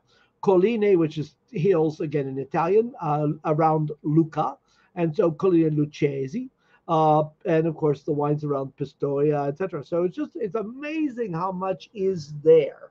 But again, I thought it was just interesting to show you that this, of course, is all we're going to worry about. But these are the possibilities that, in fact, you could probably spend years trying to taste all of the various Tuscan wines, and I'd be happy to try. But you would have a real hard time, in fact, finding some of these, of course, in America. You'd always have to go to those areas, in fact, to find them. Again, it's so interesting about the wines, etc. This wine was made, this couple that you see in this picture in 1981. I just love it. Again, 40 years ago now. They are Swiss. And they bought the first winery that was basically abandoned.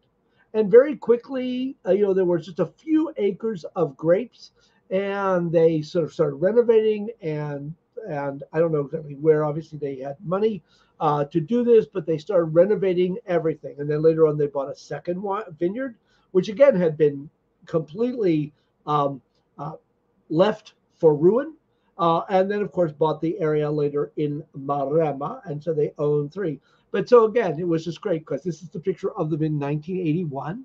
Here are the picture of them, in fact, in 2020. As I said, Brigitte, who of course is the wife, was an enologist. Bruno, her husband, I'm not sure what. In fact, they just celebrated their 80th birthdays, as I found in looking at all of this as the history. Most of the areas are completely organic. And they, in fact, make a number of different wines. This one, in fact, sort of being more of their entry-level wines. Some pictures, again, just makes me want to go there. This, of course, is one of their properties. There's another picture. I think that's actually the same property, just a different view of the vineyards. This, of course, is Chianti. This is another picture of one of the vineyards. The other one in Rada in Chianti. And this, of course, is the winery in Maremma. So again, just absolutely beautiful, and so typically Tuscan to go and visit. As I said, they're completely organic, and so you have things like this with the peas and the other flowers growing in between the vines. And I realized, it took me a while to realize that those are the vines in leaf along the edge, very, very low cordons. In other words, it's sort of amazing how low those vines are, which of course are just starting to grow. This is probably a picture taken in early May, would be my guess in all of that. Again, very modern. Obviously, they've done things. This is, in fact, one of their cellars. I mean, absolutely beautiful, beautiful places in all of that. As I mentioned, Tre stands for 3 grape varieties. It is a blend of Sangiovese, which of course is the typical grape of Tuscany, of Chianti, Merlot and Cabernet, of course, both international varieties. And of course, there are 3 Tuscan estates, the basis for this wine. Red fruit, which of course is certainly there, juicy and ready to drink, elegant, well structured. It spends 1 year in French oak and cement. I have a feeling that most of that oak is probably not new. It is 80% Sangiovese, 10% Merlot, 10% Cabernet. And even though it is, in fact, 80% Sangiovese, you really get a lot of the richness and the fruit from the Merlot and the Cabernet in that wine, but very, very nicely, beautifully blended together. In fact, they say this structure is ready for dinner now, a price to keep in hand, the kitchen wine rack. They say core of black cherry. I can see that. I don't get so much the chocolate with hints of orange. I can see the orange peel. Soft and easy, enough leather and spice to keep you on your toes. Entry-level offers a great balance of elements with a fresh, tangy finish that can't help but satisfy. This wine got 91 from Vinous. Silky tannins, black cherry, plum leather, licorice espresso, nicely balanced. Entry-level, don't miss it. And 90 from Suckling. Plums, chocolate, hints of orange peel, and I sort of get the orange, especially in the finish. Medium bodied, fresh in the finish, tangy with a dusty texture. Questions, Emily? Yes, we do have a few. So somebody said, when serving a red, is it best to keep it in an open bottle or serve it in a decanter, and why? First and foremost, it depends on the wine. If it is a very young wine and you think has a lot of tannins, it is not a bad idea to decant it, and maybe even decant it an hour or two beforehand to give a wine a chance to breathe. I mean, even in some of the wines we've had this evening, again, which are obviously not super expensive wines, how they change after a few minutes. And so it is, in fact, the interaction with the air that makes a difference in the wines. And so if you have a wine that you feel is fairly big and young, then I would decant it beforehand. Otherwise, I'm not a big user of decanters. I like to see how it's going to change in the glass. And so that sort of makes it interesting. But again, I am looking, everyone knows, of course, I teach the wines class. And so I've been looking for what I call a big red. It's the first wines my students drink, and it's the last wine my students drink. And so I tasted one recently, and I basically said, yeah, could you pour this again for me in 5 years? Because again, it had so much tannin. I felt there was so much oak, and it hid all the flavors. And seriously, I mean, obviously a relatively expensive wine, but I didn't want a second glass. I almost didn't want a second sip because it was just too tannic and closed, etc. And it's like, this is, for some people, this is in their wheelhouse. For me, it's not. And so 5 years or maybe several hours in a decanter would soften those tannins, etc. So that's when I would decant. Be careful. older wines can break down fairly quickly if you. And so it is typically, if I'm going to decant something, it's going to be a fairly young tannic wine. Okay. Yeah, and this is kind of more of a general question as well. Sure. How does the rating system work? Is it done by price range, type of grape, etc.? If a $20 wine rates 90 and a $50 bottle of wine rates 90, are they essentially the same? Very good question. I would hope yes, because I think that most of the rating systems are doing it blind. So they don't know exactly what they're drinking. And of course, certainly they should, or they may not know which sort of price range that they're drinking in, because they should be the same. And trust me, I go through this all the time, because you do see those scores that it's like, well, do I buy, I could afford a case of wine that got a 90 as opposed to a single bottle that got a 95. It's like, and again, part of it depends on, occasion and those kinds of things. But for the most part, I obviously, as we all do, we look for the best price quality ratio. So yes, I hope that a $20 wine in, for example, the Spectator gets a 90. It is an equivalent quality as a $50 wine. And actually, I see that a lot. If you look through the numbers, and I have, because there's so many intangibles when it comes to wine. It's like, oh, I had this in my cellar, or oh, this is a name, etc. Because there are lots of times I see wines at $200-300. They get 90, 91, and then you'll see other wines that are at $15, $20, $25 to get 90, 91. Well, it's fairly obvious what I'm going to buy. Because there's other intangibles, people buy those wines at those higher prices with the same scores.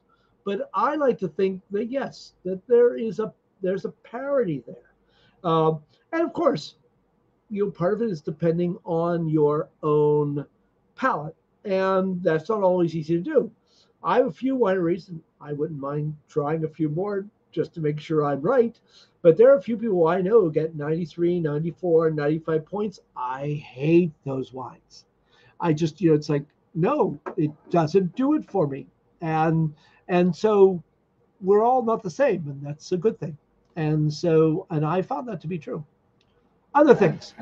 Yeah, I have one more, and then we can finish it up. But before I go on, I wanted to say happy birthday to Jane Stewart, class of 67, who I know is tuning in. So cheers to you and happy birthday. Happy birthday. So what foods go well with the last Italian bread that we tasted? Oh, geez. I would probably stick to an Italian. The first thing that comes to mind, again, of course, you could make it yourself, is braciole. Which in fact is that beef which is sort of marinated and braised. I just think would be absolutely delicious. A number of braises. Again, I think about the onions that, of course, get braised in it. And this also finishes. I'm looking to see if it doesn't know. Of course, it doesn't say it anywhere. Okay, it actually is. This does finish with a hint of orange peel. And there's no question, I'm getting that in the finish. And there are some even Middle Eastern dishes that you could have. I think of things with lamb, etc., with a little bit of orange peel in the finish that I think would be just dynamite with this wine. But again, you could certainly do even just a good ragu bolognese. I mean, a nice, rich sauce. This wine would just go beautifully with. Yeah, I would stick to Italy, I think, for the most part, or as I said, Middle Eastern, where you can bring up a little bit of that orange flavor would be really nice. Great, and the rest we'll save for the very end. Okay. Unless, are you done, or do you? I'm basically done, except for a few pictures, etc. Okay, I'll do the rest then. So there's two more I want to ask you. Sure. And I apologize. I know a lot of people have asked questions. So if we weren't able to get to your question tonight, I apologize. But I'm going to end on these two if I can find them. Oh, goodness. Okay, there we are. So with in the same line of food, are there any quick secrets to pairing wine and food for a novice wine drinker? For the most part, you want to connect like to like. For example, and as I said, it's like Pinot Noir and salmon. It's just a no-brainer. The other thing too is obviously you can't change the wine, but you can change the food to make it more wine friendly.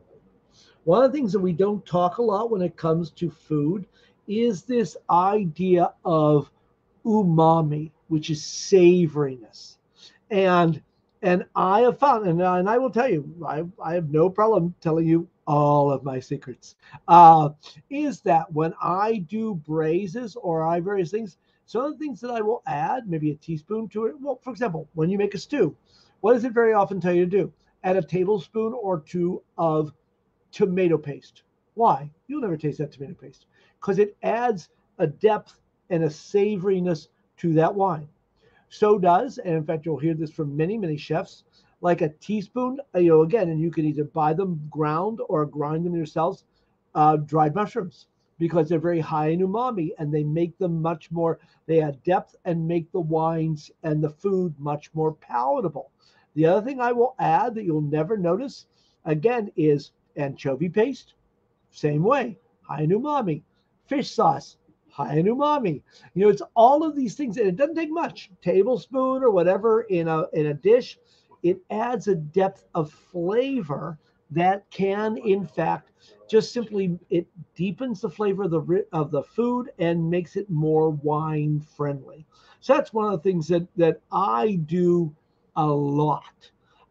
Because again, and even it doesn't call for it. It's like, oh yeah, I put a little bit in because again, I know that it's going to round up and deepen the flavor. So those are really, I think, one of the really good, easy, quicking. But again, it's like, why do we put Parmesan on all these things? Same reason.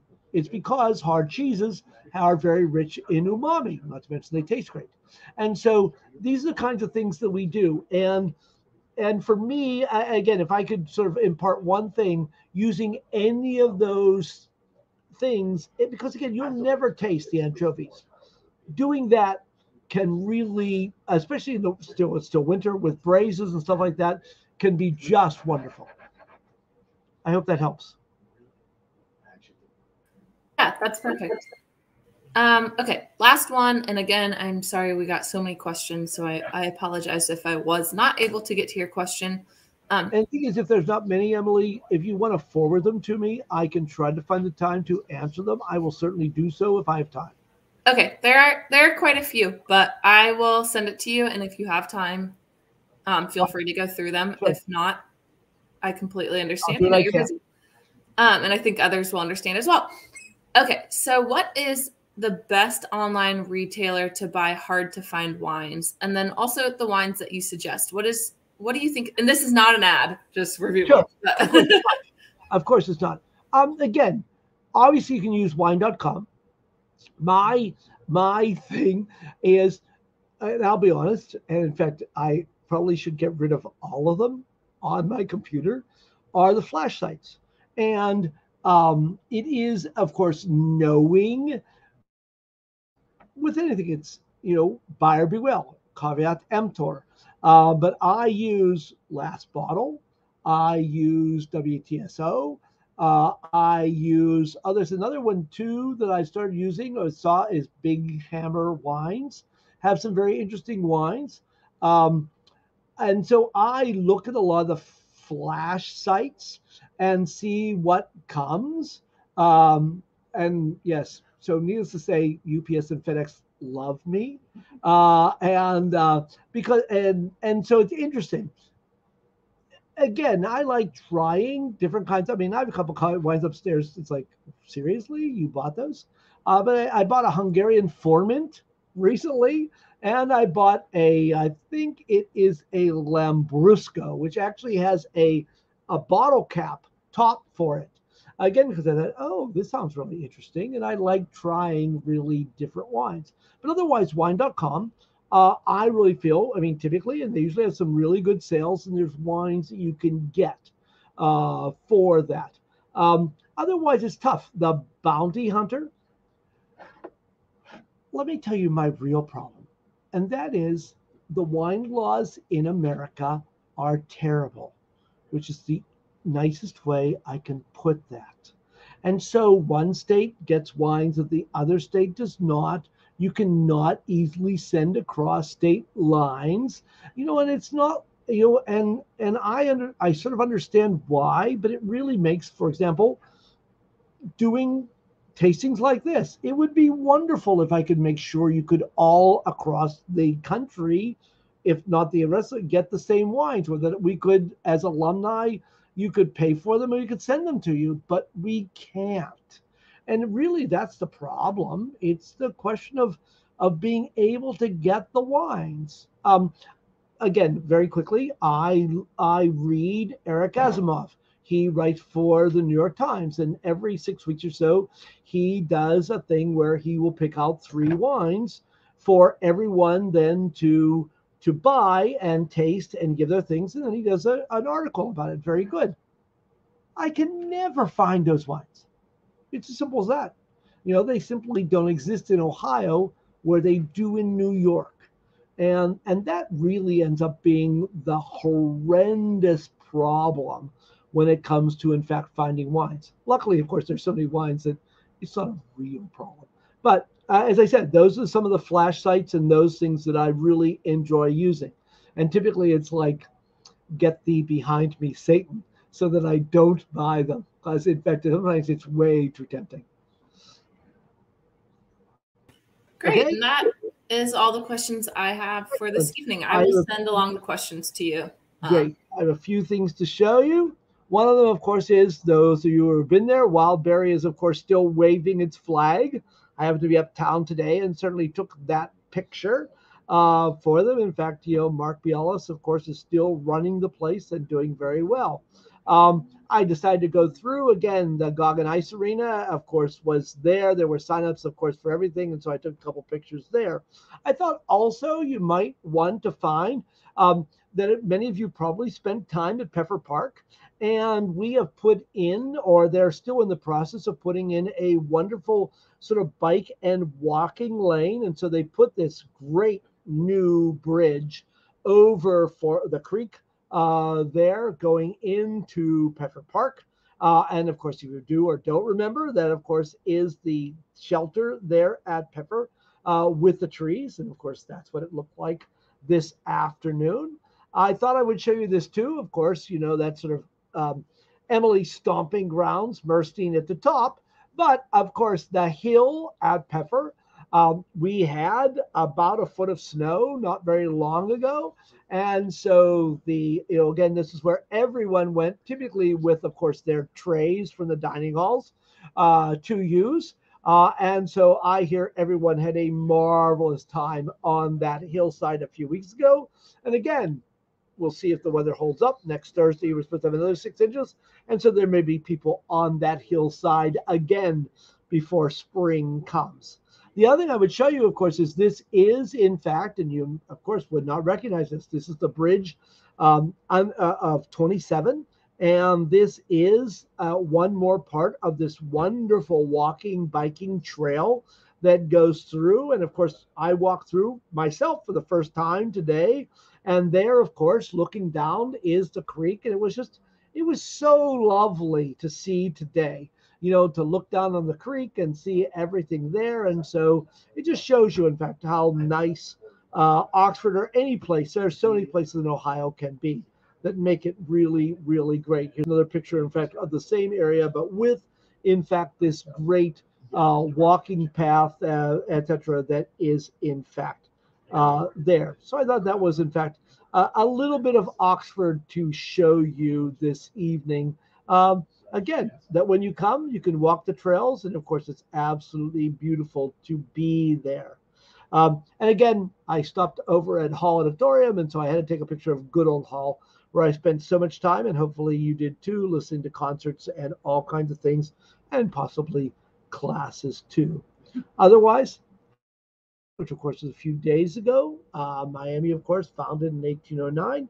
And thank you very, very much for joining. Thank you from me, and of course from the Alumni Association. Have a lovely evening.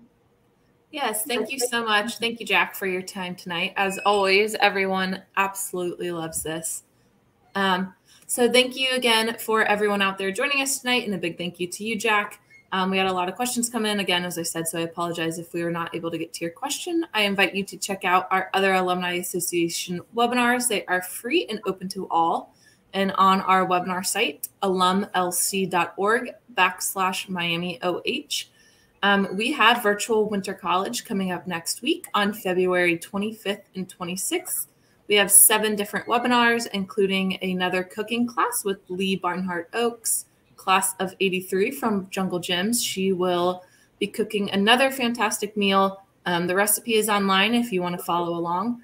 And we have 6 other wonderful presenters, all Miami authors, alumni or faculty authors. So please be sure to tune into that. Again, thank you to you, Jack, and to all of our wonderful alumni, friends, and family tuning in. And love and honor. Have a great weekend.